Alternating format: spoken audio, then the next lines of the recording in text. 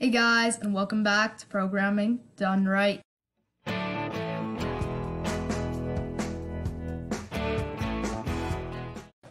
Okay, so today we're going to be building a question and answer game that answers any question in the world. So the first thing we want to do is we want to open up a new file, and we want to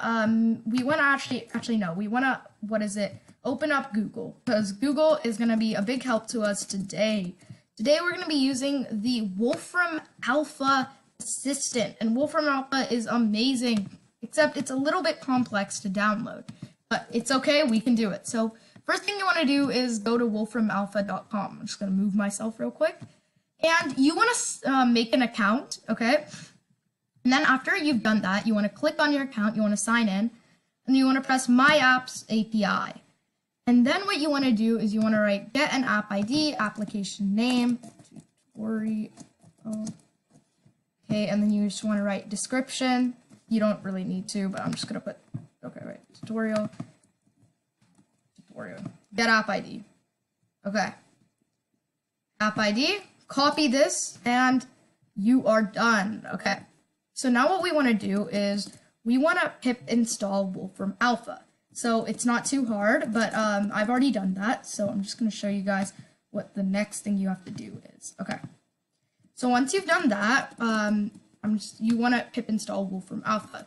So how do we do that? Well, I'll just show you real quick.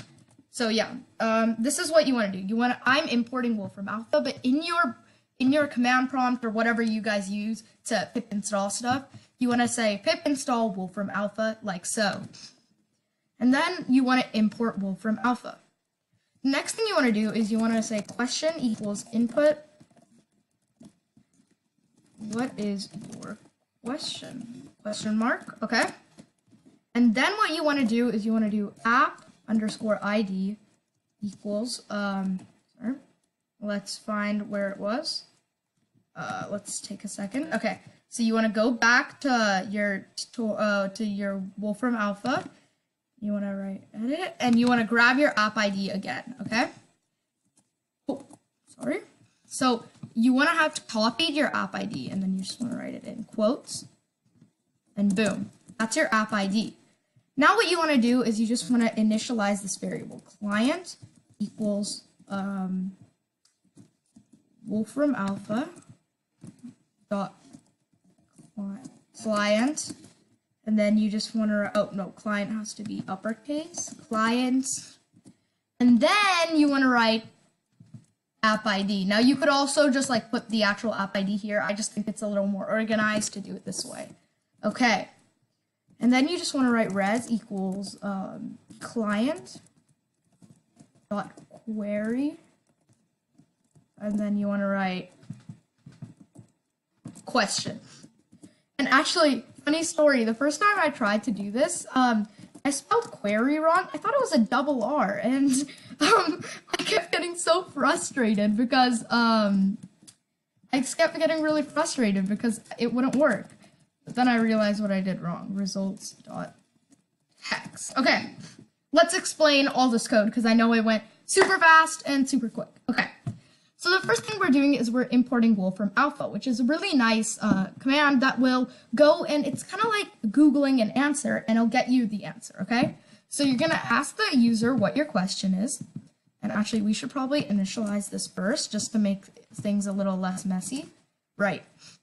So we're going to put this app ID, which we need, which Wolfram Alpha needs when you're using its API, okay? And remember, we went over how to make an app ID, how to make a new API and things like that. So once you've done that, you want your app ID, and then you're going to ask what your question is, okay? And then we're going to initialize this variable client, and we're going to use app ID, which we initialized here.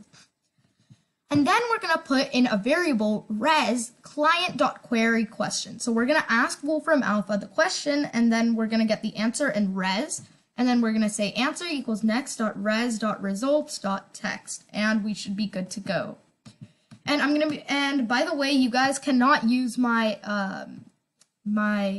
app ID, because even if you try, because you're not supposed to, and even if you try, it won't work because I'm going to delete it after this tutorial. So question and answer teeth.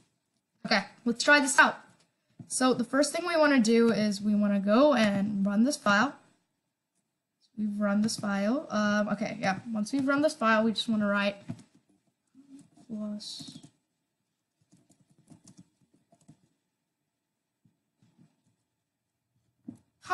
There's a really, you know what we forgot to do? We forgot to print the answer. We did all of this work, but then we forgot to print the answer. So you want to write print answer. Okay, let's do this one last time. Not last time, let's just try it out. Okay, so once we've done that, we want to write 10 plus 10. 20! We did it! This is your thing. You can ask it anything you want, and you have a pretty good question and answer. Do not cheat in math class, but this is a pretty good thing. It's not just a calculator. It can finish literature questions, anything you want. I suggest a quick challenge, asking it the meaning of life. It's a pretty funny response, so I'd recommend trying that out. That's it for this week. Let me know if you have any questions down in the comments. And if you want a voice version of this, let me know in the comments. That's it for this week. Bye. Signing off, Programming Done Right.